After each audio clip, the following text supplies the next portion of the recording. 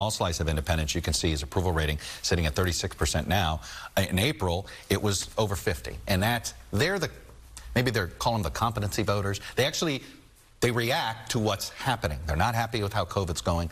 Whether it's Biden's fault or not, he's the guy at the wheel. It's a nightmare number for the White House. I talked with a Republican strategist about this whole situation yesterday, and what that person said is that Afghanistan, that horror in a vacuum, probably would not have significantly damaged Biden's poll numbers the way we've seen them change over the last few months. But the point that this particular strategist made is that it's the totality of everything that's happened since April. It's COVID, it's inflation, there's some evidence voters are concerned about the immigration system, and it gives Republicans an opening to argue that things are spiraling out of control for the White House. Whether or not that's accurate, this number kind of tells you what you need to know, at least in terms of the way that this administration and this White House are communicating to the American people and to these persuadable independents how exactly they're governing and their ability to shape circumstances rather than be shaped by them.